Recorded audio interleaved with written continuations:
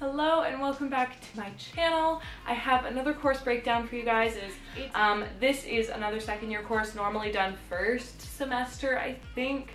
It's not a massive prerequisite for other courses, but it is one that they kind of want you to have as soon as possible, and that is Introduction to Microprocessors.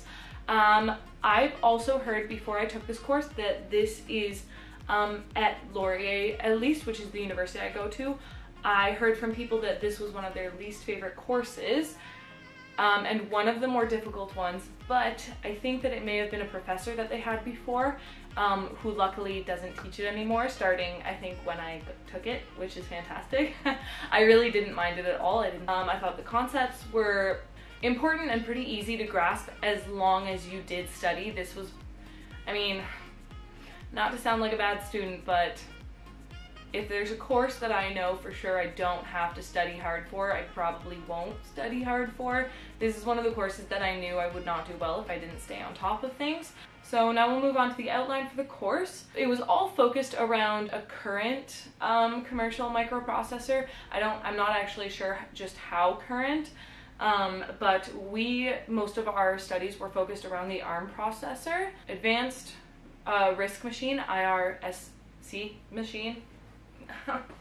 I'm tired, it's exams. So most of our studies were around the ARM architecture. It may vary depending on what school you're in. So we learned about the architecture of the ARM microprocessor as well as how to write in its assembly language. If you've never heard of it, assembly language is like very, very low level code.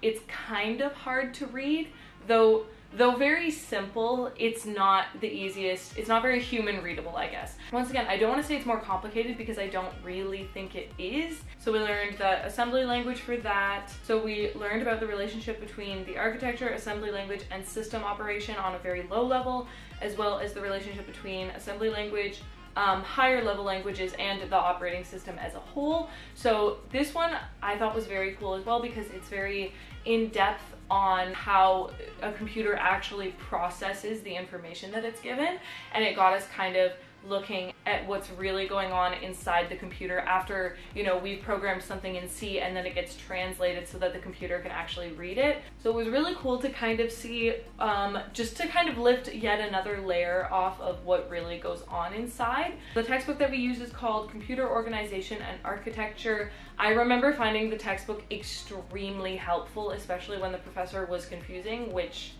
he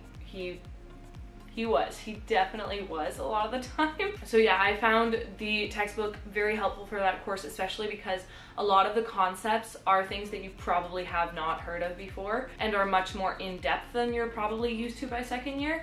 So it was really nice to have kind of a textbook helper so that I could reread things over and over again, memorize them, understand them better, and it also offers more resources just outside of the classroom. We also had a lab for that. It was mainly learning how to program in assembly language, so that lower level language that I was speaking about. So if you guys have some more in-depth questions about this course, let me know down below in the comments, and I will get back to them as soon as possible. But yeah, thank you guys so much for watching. Don't forget to smile, and I will see you all in my next video. Bye.